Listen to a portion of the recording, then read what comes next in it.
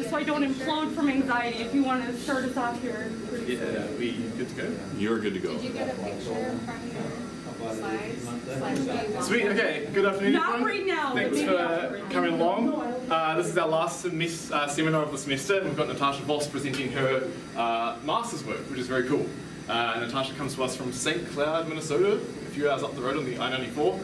Not too far away. Went to St. Cloud State University for her undergrad. Started off in journalism, but took an AOS 100 class and very much changed her course. Has been AOS ever since. At the end of her undergrad, she got really interested in satellite research and sort of observations of the Earth system. Even got Calypso tattooed on her wrist, I think. Following that, she joined Wisconsin in 2021 with Tristan Lequier on the PREFIRE team on the science, becoming a team member of the science team for PREFIRE in 2021. Has been there ever since.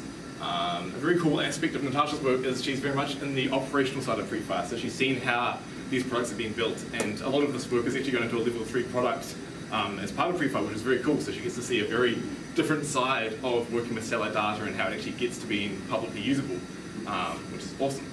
She's worked a lot with the PREFIRE team, especially Tim Michaels and Carl Mattingly. A lot of the team is also over at EGU at the moment, where a few of the names here are missing. So yeah, take it away. All right. Can you hear me okay? Excellent. So I do want to thank all of you for being here, and thank you, Hamish, for introducing me. Tristan is at AGU right now. And we are going to talk about some PREFIRE intersections today. And so I normally don't do an overview ahead of my presentations, but I wanted to give you kind of a rough idea of where we're headed. So just to start off, so my thesis work that I'm presenting today is a small part of all of the research going into the PREFIRE launch coming up in May. And so we're going to want to talk about PREFIRE. So we're going to spend a little bit of time just talking about what motivated the mission, and then we're going to work our way up to talking about the intersections. And then I left this a little bit vague, but then we're going to chat about my 2 primary objectives, and then I'll talk about the 4th footprint method that I use. And then this is where we're going to spend most of our time. So this is the bulk of my thesis. So I did a spatial and temporal analysis of our intersections.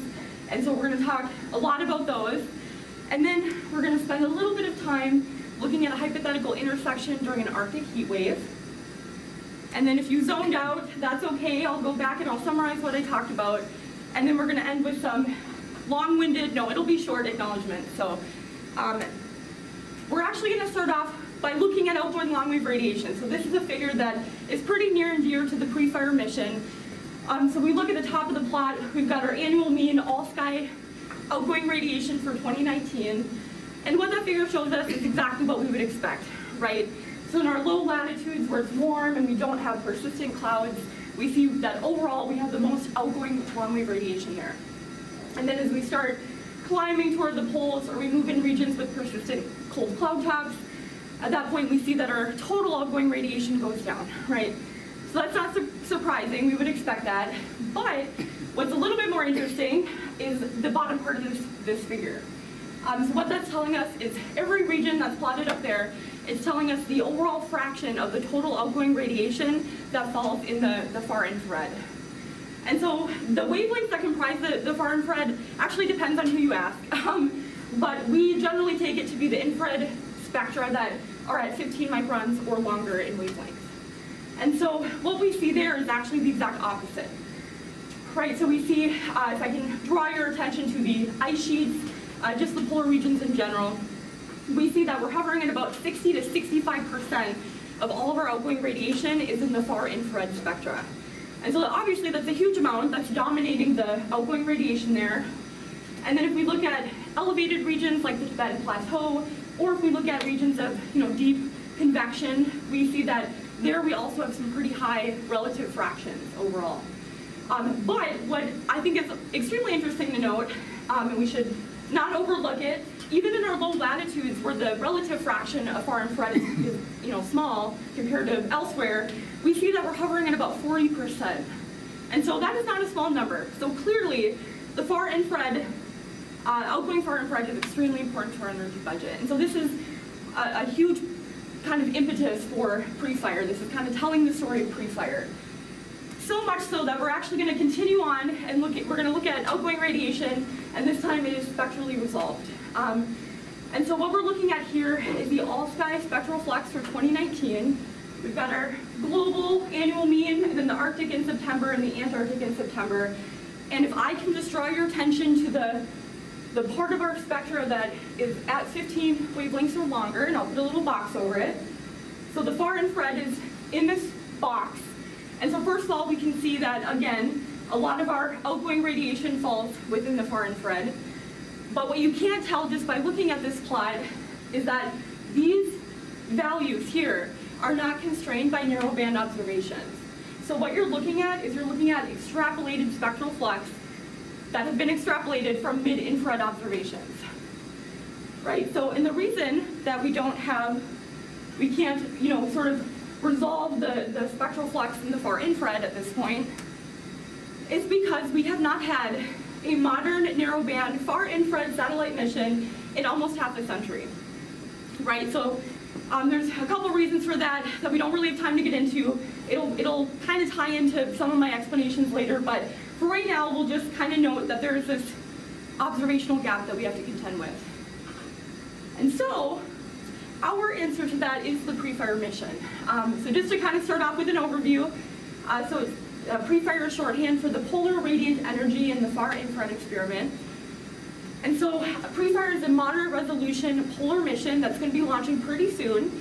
So we're going to be shooting up 2 satellites in May. And I'm going to talk a lot more about the satellites on the next slide. But for right now, I just want to note that either satellite will be carrying a thermal infrared spectrometer, which we call TIRS, and either TIRS will be measuring top of atmosphere radiances.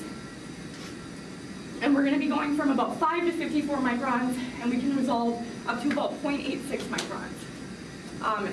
So, to just kind of boil down the mission in a couple of talking points or a couple of bullet points, I just want to point out that we are going to be giving priority to a couple things. One of them is going to be the surface emissivity in the far infrared. And so if we take a look at this figure from Long et al. 2016, it's showing us emissivity values for a handful of different surface types across a range of different wavelengths. This is about 15 microns, so far infrared is over here. And so these emissivity values, are generally not constrained by observations. So these are calculated by first principle calculations, basically. And so if you know anything about the far infrared, and this ties into why there's this observational gap, you know that the far infrared is extremely sensitive to water vapor. And so that means that it can be impossible, or nearly impossible, to observe the surface, just because water vapor dominates the signal. But we are a polar mission, so we do believe that we'll have some opportunities, some good opportunities to look at the surface because poles tend to be pretty dry.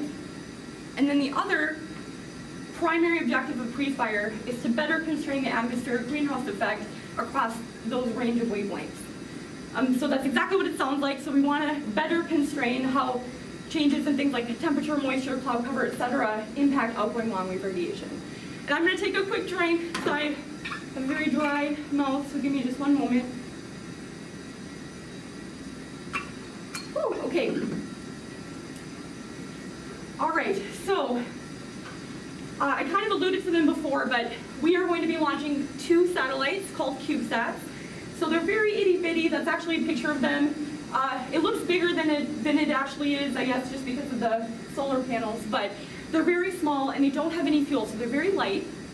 And so until we're in orbit, we're not going to know the exact orbit that we achieve, but we are targeting the following. So we want to be sun-synchronous. So we are about 98 degrees as far as our inclination angle. And so what that means is that we'll have near global coverage.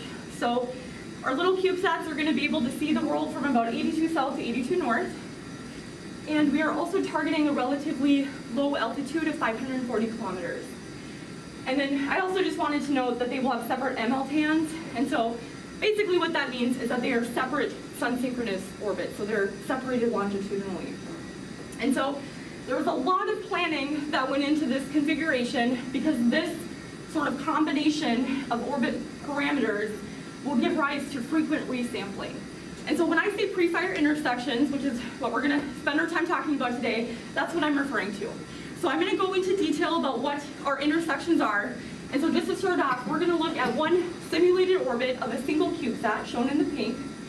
I do want to make sure I'm not being confusing. So when we're talking about a simulated orbit, in the context of PREFIRE, we also call that a granule. So if you hear granule, just know I'm talking about a simulated orbit. And so I just want to note that one orbit for either CubeSat is about 95 minutes long, so about an hour and a half. And so that means in one day, we're going to have about 15 orbits per CubeSat. And so this is just one CubeSat. And what I hope to point out very clearly with my big annotation there is that these regions where this one CubeSat looks at one place on Earth and then at some undefined time later looks at the same place, that is what we are calling a self-intersection. And so now we're going to plot CubeSat 2, so one day of CubeSat 2 shown in the blue, and we see that CubeSat 2 also has its own self-intersections, right? And then we have another type that sneaks up on us, and we don't have a fun name for it, we just call it Sat1, Sat2 intersection. So it's exactly what it sounds like. It's where one CubeSat looks at a region and the other CubeSat looks at that same region sometime later. And so before we zoom in on an intersection, because that will be important to see what it looks like up close, I'm going to zoom in a little bit on, or kind of zoom out rather, on a cross-track segment for each orbit. So that's what I have shown in the boxes. So for either orbit, in the cross-track direction, we actually have 8 what we call footprints. And so those are 2-dimensional viewing regions projected on Earth. And you can see they're discontinuous, right? So there is a spacing in between them. And so each of our along track segments is, so how do I word this? So these are our cross-track segments, and in the along track direction, there are over 8,100 of them in the simulated orbits. And so now, if we zoom in on an arbitrary intersection over Antarctica, this is what we see when we're a little bit closer to an intersection. And so you can see you do have the gaps in between, but for the most part, we are looking at a diamond region where we have co-located or approximately co-located, fields of view. And so if you keep in mind the objectives that I highlighted, specifically looking at changes and trying to constrain how those changes impact outgoing radiation, hopefully that will kind of give you the impression, and by the end, hopefully we'll have totally convinced you, but for right now, hopefully you have the impression that these intersections will be extremely important to the mission because they will help us observe local changes in the atmosphere and at the surface. And so that brings me finally to my research objectives. And so they were twofold. So first of all, the main part of my thesis was to investigate the spatial and temporal pattern of the intersections, which I'm kind of loosely calling a statistical analysis, soft statistics, but nonetheless, we just want to know where and when we would expect them. And so this is really important to note. These are hypothetical, right? So obviously we don't have the CubeSats in orbit yet, so this is just our sort of approximation of where they will be or could potentially be based on, they're constrained by our orbit targets. So they are considered realistic, but it is just worth noting that they're hypothetical. And then the second part of my thesis was to demonstrate intersection utility. So in other words, we want to apply an intersection in like a hypothetical way to try to demonstrate how it could be useful to the mission overall. And so I'm going to really briefly talk about this because it's very straightforward, but we're going to go back to our arbitrary intersection again. And so you can see we've got the 8 footprints for either orbit. And so if we want to figure out or approximate where this intersection is located, one reasonable thing to do would be to approximate the true center of the intersection, right? And so the true center of this intersection is going to be somewhere where the interiormost footprints intersect. And since we have 8 footprints, that means the 4th and the 5th footprint are going to be our centralmost footprint. So it didn't matter which one we chose, so we chose the 4th footprint.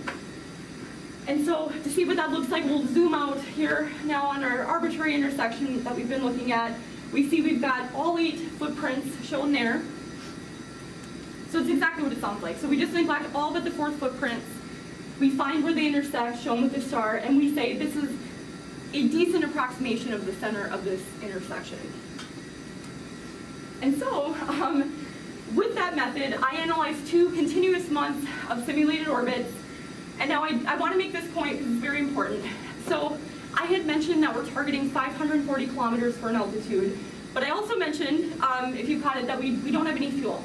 So once we're once we shoot them off, we're not going to be able to lower them or raise them. And so to make this as realistic as possible, we first of all assumed that they're not going to exactly achieve 540 kilometer altitude. And then we also made them different altitudes because that is the most realistic scenario. And then there's applied drag as well to make it more realistic. And so with that in mind, I identified all intersections over that 2-month period that were plus or minus 48 hours of each orbit in that over that duration. And then I categorized them by latitude and the elapsed time between sampling. And just a quick note, so I refer to this as a time difference. So if I say time difference, I'm literally just referring to the difference in the crossover times. Okay, so now we're gonna get to the results. This is over the 2-month period. I'm gonna show you a map, right, because it's fun to see them, but there's so many of them that it makes sense to start with kind of digesting them bit by bit. But one thing I wanted to note is that throughout my analysis, I consider each intersection type separately. So SAT1 self-intersections, SAT2 self-intersections, and SAT1, SAT2 intersections. And then I've got 3 different time groupings here, excuse me. But one thing I want to just kind of emphasize is that with PREFIRE, one of the things that makes these intersections so special is the fact that we'll have shorter term revisits, right? That's a special feature of PREFIRE. And so because of that, we are going to focus just on our intersections that are plus or minus 12 hours. And we're going to do that for basically the entire remainder of my presentation. And so what we can see is over the full 2-month period, we had a little over 14,000 self-intersections, either type, and then we had over 27,500 SAT1, SAT2 intersections. So we're talking about a lot of intersections. This is just a 2-month period. And just to visualize the distribution, and I'm sorry if these colors are not, they never show up the way they do on the computer, so I'm sorry if it's a little unclear, but so this is pink, this is our SAT1 self-intersections, this is blue, our SAT2 self-intersections, and this is SAT1, SAT2 intersections. And as we can see, about half of our intersections are SAT1, SAT2, and then a quarter each of the self-intersections are the contributions we get from those intersection types. And then just to clarify or to emphasize what this tells us, so I'm just showing you that if we lost one of the CubeSats for either reason, we would actually lose about 3/4 of our intersections. So it's very good to have 2, it's kind of the main takeaway there. And so the 2-month period was just an arbitrarily long period, but I wanted to get a better idea of what we would expect on a daily time scale. And so that's what I'm showing you here. So we've got each of our intersection types for the row, each row. And then just make sure I'm not being confusing. The first figure is our global intersections, and what's in parentheses shows us our polar intersections. And so what we can see if we consider these together, since the numbers are similar, we can see that based on the simulation, in a given day we would expect about 240 global intersections for the self-intersection type. And in the poles, we would have about 180 in either pole. And then if we look at the minimum and the maximum, the next column's over, we see that our range is pretty tight, right? So we're ranging from about 240 to 247 globally per day, or 180 to 186 in the poles per day. So there's not a whole lot of variability there. But if we look at our last intersection, you're going to see a pattern here that this one is much different than these. So globally, for our SAT1, SAT2 intersections, we have over 470 per day. In the poles, we're going to have about 360 per day. Again, to the extent that we achieve orbit, parameters that are similar to what I analyzed. And then if we look at the range, we see that globally we have a very large range, and in the poles as well. So for this intersection type, we actually range from about 450 per day to 520, roughly. And in the poles, we range from about 330 to 400. And so taking this all together, that tells us, first of all, that yes, we're going to see a lot of intersections, like I sort of mentioned before. So hundreds of intersections per type per day. And we have greater variability in the SAT1, SAT2 intersections. And so the next thing that I did, because we are concerned with where they will occur, given the simulation, I just took the intersection centers over the full 2-month period and I binned them every 5-degree latitude, and I did that for both hemispheres. And so to try to visualize this as best as I could, I color-coded the bins. So the warm colors, as you can see, are the low latitudes. The light and dark greens are mid-latitudes, and then the high latitudes are the blues and the purple. And so first of all, we see that we have basically the same distribution across hemispheres, right? There's no meaningful difference. So in either hemisphere, about 1/8 of our intersections are going to be in the low latitudes, roughly another 1/8 will be in the mid-latitudes, and then 3/4 of our intersections are in the high latitudes. And so that's good to see, first of all, right? We're a polar mission, but I do want to just note that that's not an accident, right? That's not incidental. There was a lot of research, like I said, that went into analyzing what orbit configurations we could put together in order to achieve a lot of high latitude resampling. So my job is really just to be a little bit more exact, but you know, going into the mission, we had this expectation that we would have a lot of high latitude intersections. And so just looking at the bar chart here, we just kind of get a good idea of where we're going to have some gaps in coverage. So obviously we'll have a gap here, we have limited coverage in the low and mid latitudes, but then even in our high latitudes, we are going to see some gaps in coverage for this intersection type, Sat 1 self-intersections. And so I don't want to be redundant, just know that Sat 2 self-intersections look basically the same. So we have a sprinkle in our low latitudes, a sprinkle of intersections in our mid, and then most of our intersections occurring in the high latitudes. And we see we have similar gaps in coverage for that intersection type. And so now we're going to talk about this intersection type, which is, as you can kind of see, a lot different. So first of all, first of all, what I should note is that the y-axis on our bar charts is roughly double what we saw before, so just keep that in mind if you're comparing them in your head. But nonetheless, we see we've got the whole rainbow, right? So we can visually see that we are going to have basically every latitude band covered, up to our maximum viewing latitude of 82 north and south. And so we also get the impression, just by eyeballing this, that we have a roughly monotonic increase in the number of intersections as we move to higher latitudes.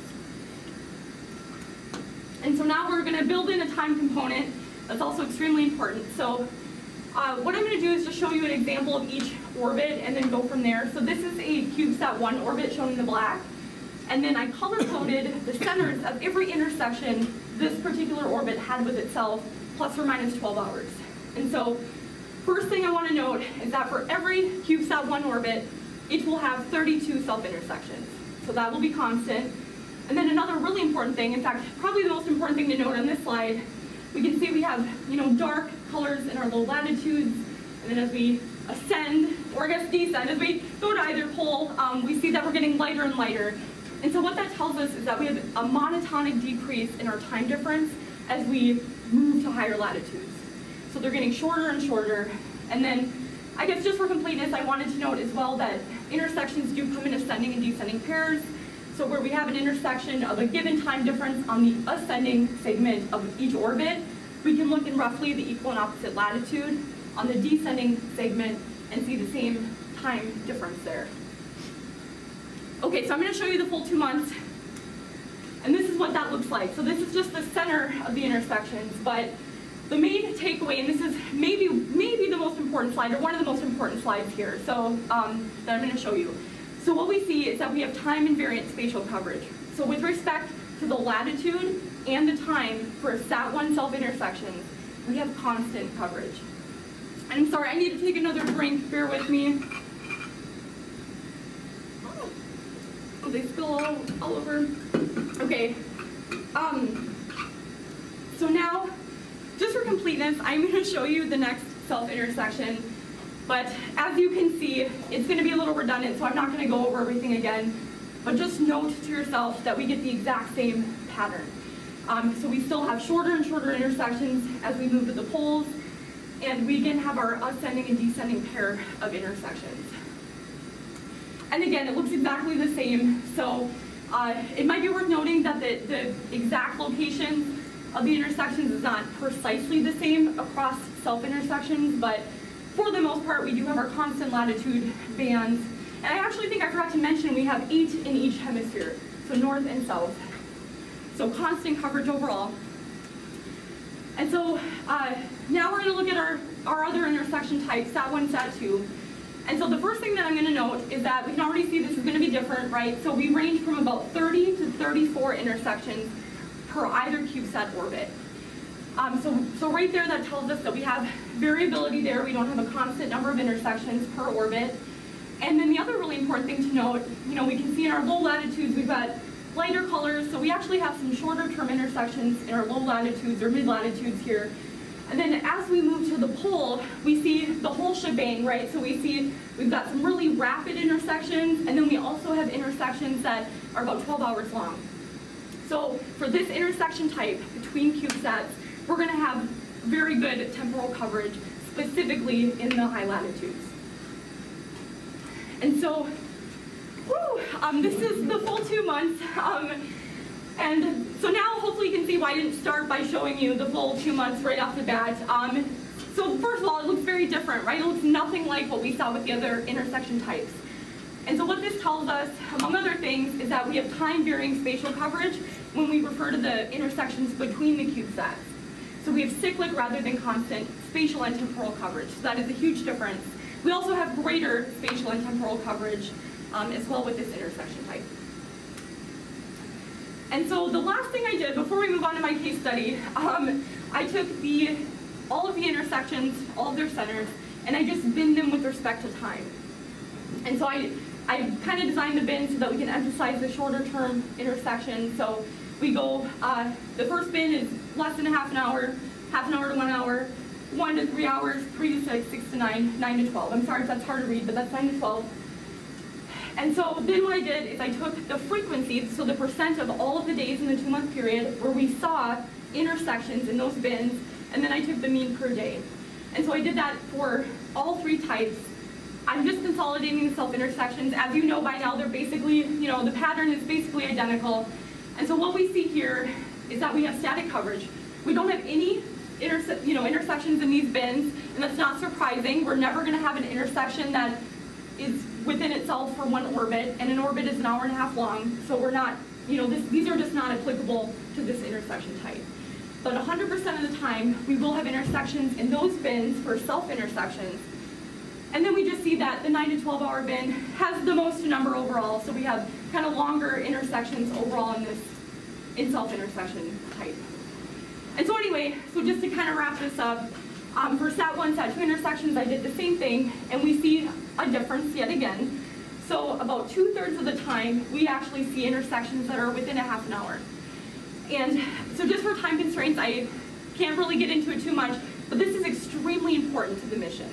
So keeping in mind that we're going to have 2 different sensors, right, looking at the same regions, we want to make sure that if there's a difference in radiances, that corresponds to a meaningful difference on the scene. And so these short-term intersections, what I sometimes call rapid revisits, those are going to be really important for calibration. So just want that to be in your mind, because that is extremely important to note. But then 40% of the time we do have intersections between half an hour and 1, and then 100% of the time we will have intersections in the other bins. And then I'll just note here that we actually see the most number of SAT1, SAT2 intersections in our 3 to 6 hour bin. So they tend to be a little bit shorter, is kind of one thing this implies.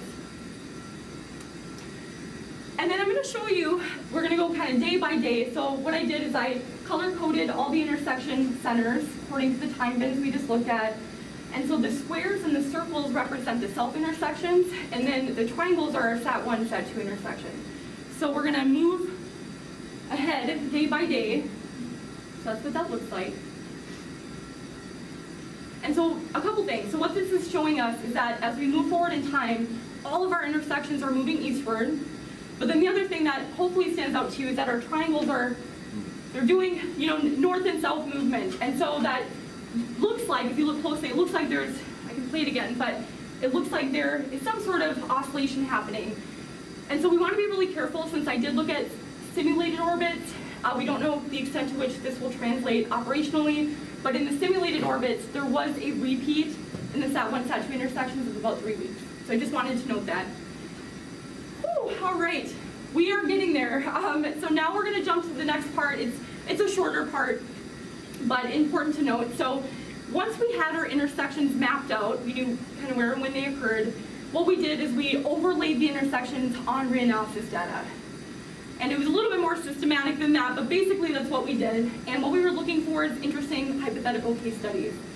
And so once we found regions where our hypothetical simulated intersections captured something of interest, at that point what we did is we interpolated the reanalysis data to each of the footprints, which I'll show you, and then from there I evaluated the simulated radiances just to know, or to get an idea of what we would expect to see from the satellite's perspective. And so we're going to look at a very simple case, an Arctic heat wave case. So if you think back to the end of June, early July of 2021, the eastern Siberian region and the Arctic basin kind of throughout had a pretty wicked heat wave. And so what we're going to do is just plop an intersection down somewhere in the Arctic during this time. And we're going to talk about that. So I do want to note this is a highly, highly demonstrative case. This is not meant to be a hard science exhaustive case. It's just to demonstrate a point. And so we are going to neglect clouds. We'll never be able to do that with real data, but for demonstrating how we use the intersections, we'll just neglect them for the next 10 minutes. Okay, so this is the intersection that we're looking at here.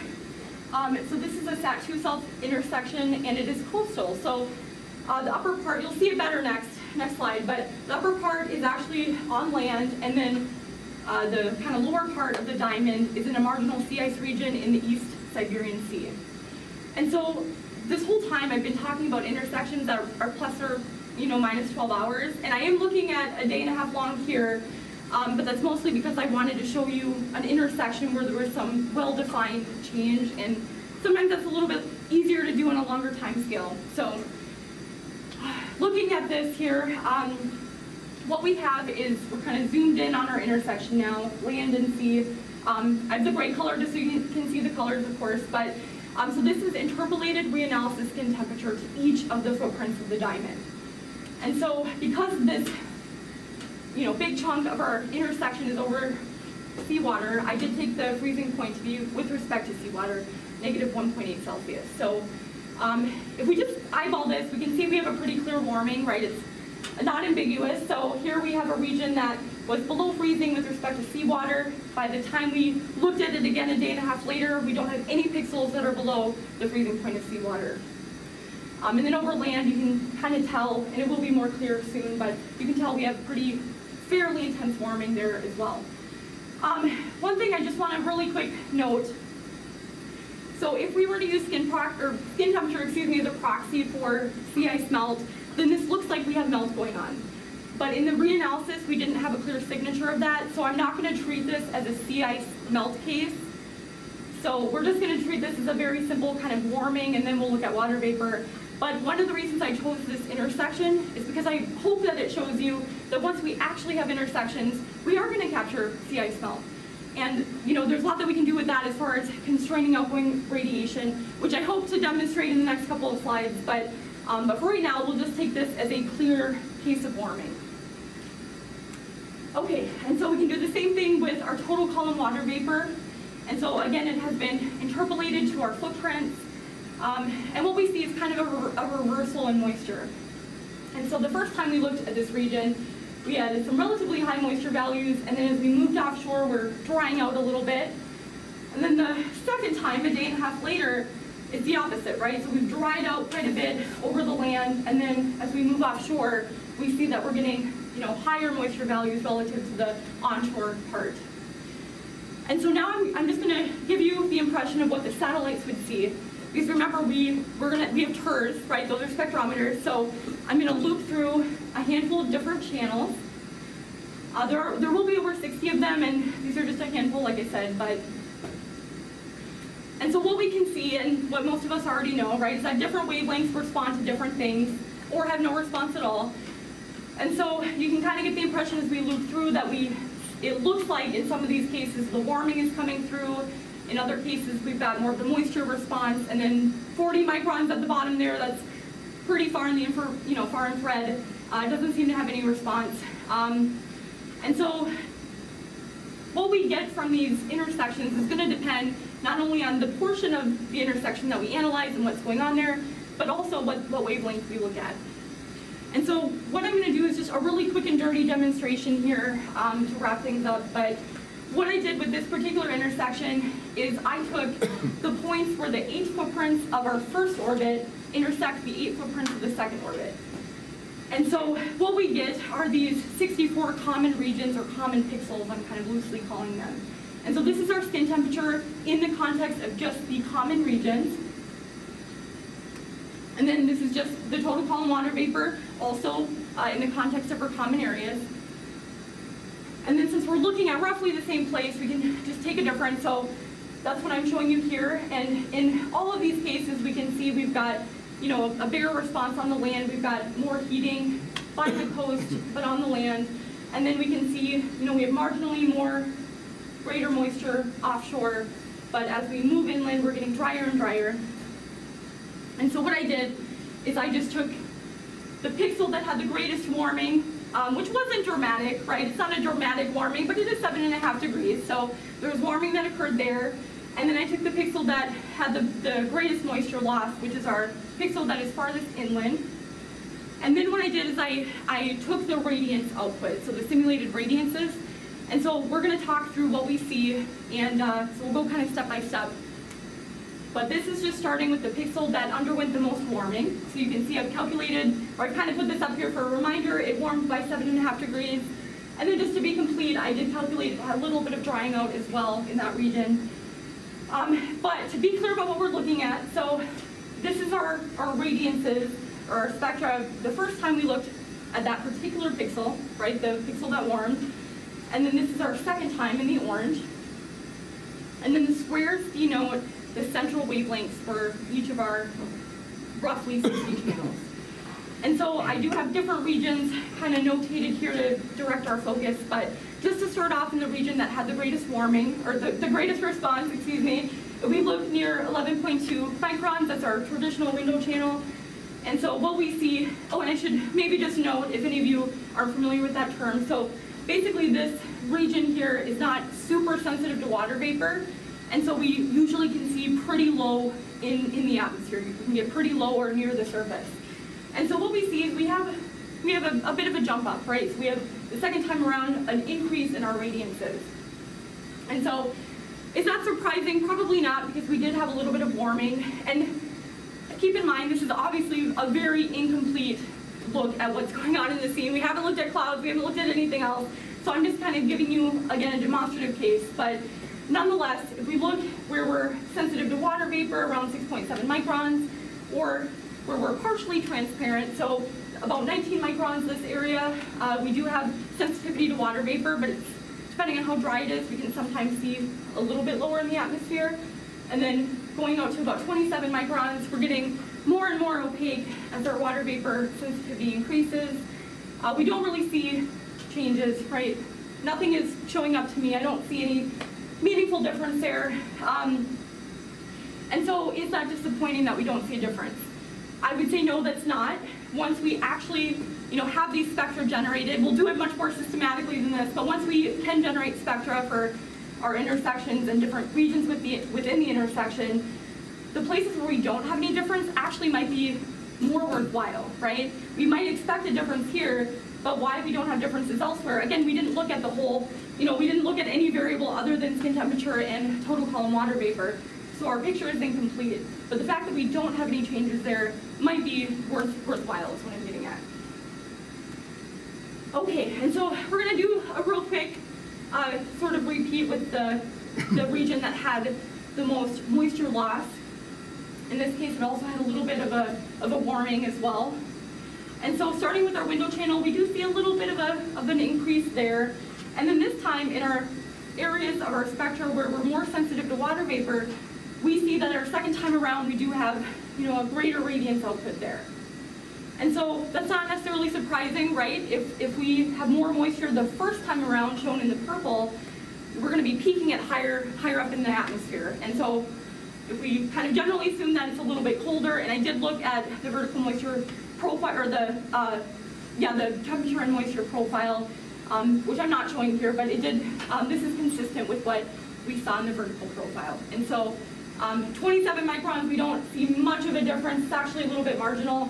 If I could do this over again, I would have actually plotted the difference and shown you. There are a couple of reasons why I didn't. I was going to show you a bunch of case studies, and that isn't applicable to all case studies. But nonetheless, this is just giving you a quick and dirty demonstration of the type of analyses we could maybe do once we have the intersections. Again, we'll be much more systematic about it, but hopefully this will help us constrain how changes in different parts of the intersections are constraining our outgoing radiation. Whew, okay, so now just to kind of go over, I threw a lot at you guys, and I know this is out of the wheelhouse of many of you, so I appreciate you bearing with me. But our main points, right, is that we saw with any of the intersection types, we are going to expect hundreds of intersections per day, particularly in the high latitudes where about 75% of our intersections for any of the types occur. And then we do see for our self-intersections, either type, we have basically constant coverage, right, with respect to latitude and our time difference. And then we saw something totally different when we looked at SAT1, SAT2 intersections.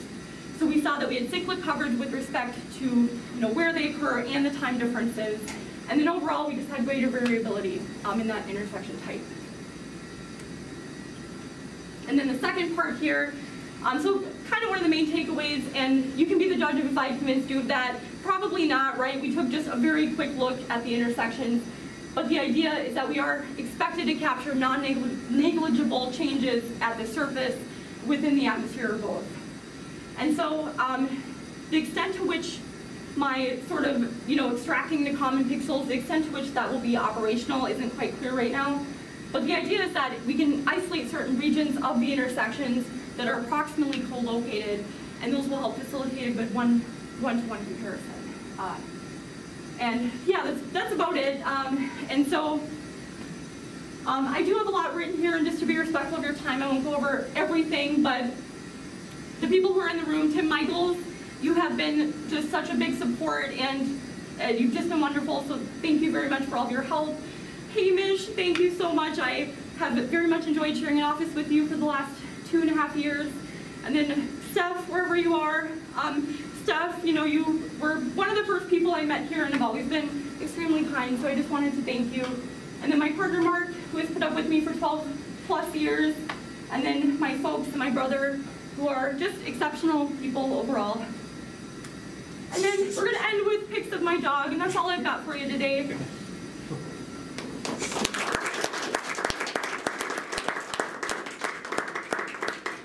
And then any questions?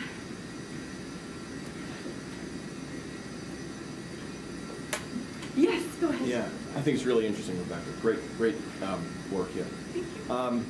How are you going to keep the CubeSats from smashing into each other? That's a really good question. So we do have intersections in the simulations that appear to be near instantaneous.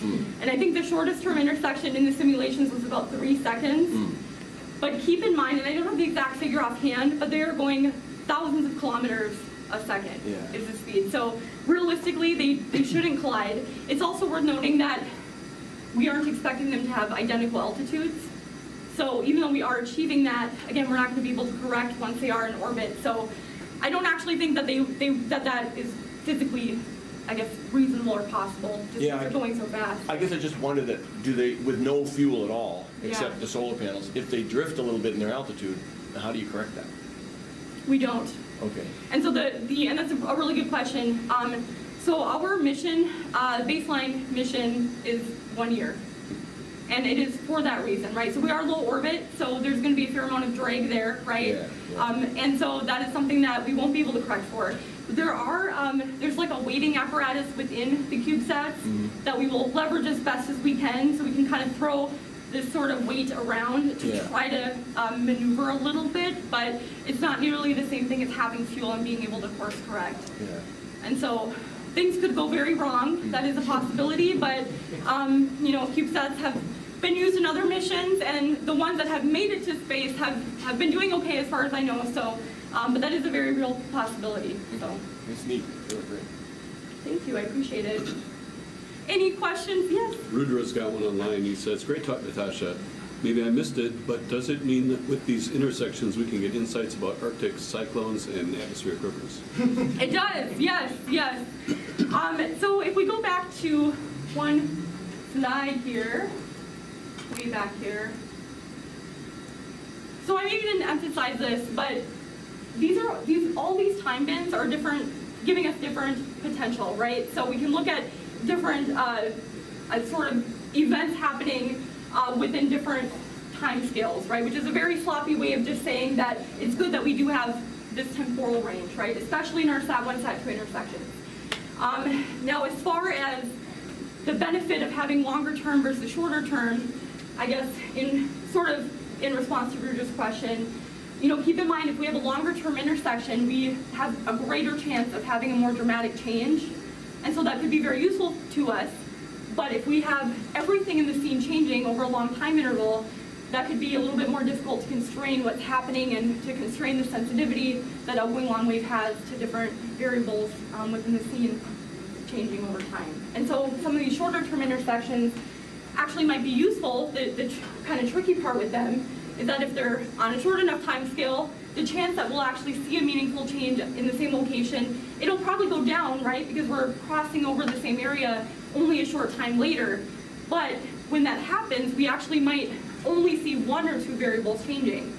And so if that's the case, then, you know, it's almost as if everything else is being controlled and we just have the one or two variables that actually might help us with constraining, you know, the impact or the sensitivity of the outgoing radiation a little bit more. So long-winded way of saying that all of these different time bins do represent a lot of potential, and yes, we could absolutely look at atmospheric rivers, Rudra. So. Yes? There may only be one person in this room who doesn't know the answer to this question, and that person would be me. But why is it that it never goes over the pole? So that's kind of just orbit mechanics. So if you take your inclination angle and you subtract 90 and you take the absolute value. So in other words, our inclination angle is about 98 degrees. And so if you take 90 minus 98, you get 8. And so you actually are going to see 8 degrees less in the North Pole. So, yeah. That's by design, though, that inclination angle is by design, then? Yes, yep. And so that's one of the things that were looked at in the research leading up to the orbit parameters. Is one of the things that we were hoping to do was to maximize the high latitude resampling. And so we did see that the 98 degree inclination angle, roughly 98 degrees, is one of the configurations in combination with that altitude that gets us the most resampling. So I don't know if that answered your question, but we just had a different priority, which was, you know, targeting these resampling regions. Yeah, thanks. That does it. Yes. Another question online from Evan this time. He also says, nice talk, and he says, I know you were ignoring the effect of clouds for the sake of example, but could you talk a bit about how the presence of clouds would impact your results? Oh goodness, well they would impact everything. So clouds are extremely important. Hold on, let me just go back to my spectra here. Yeah, I mean, honestly, it depends on the type of cloud. I feel like when we talk about clouds, we kind of just talk about them like they're a monolith, and they're not, right? So if we have ice clouds, I'll be honest with you, partially just because I'm really anxious. I don't know if I can give you a satisfactory sort of explanation about specific wavelengths that would be modified. Probably our window channel, right? If we have a cloud, that's going to impact if we can see in the surface.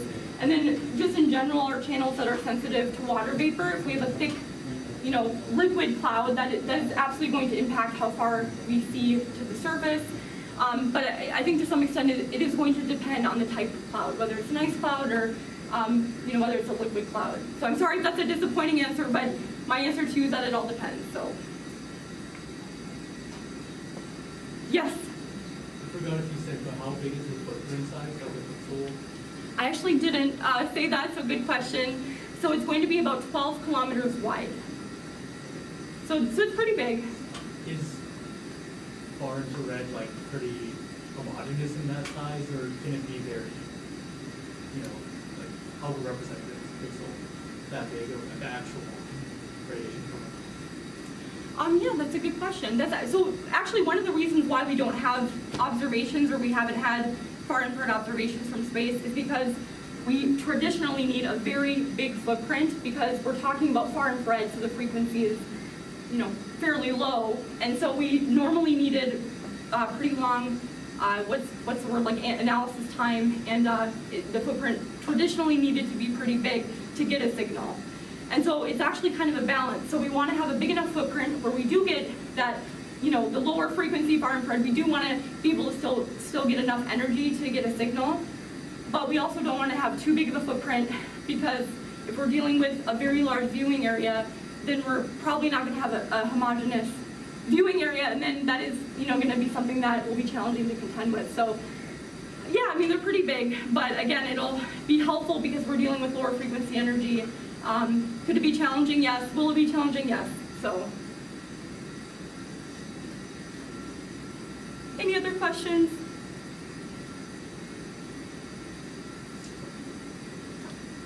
All right. Well, thank you very much.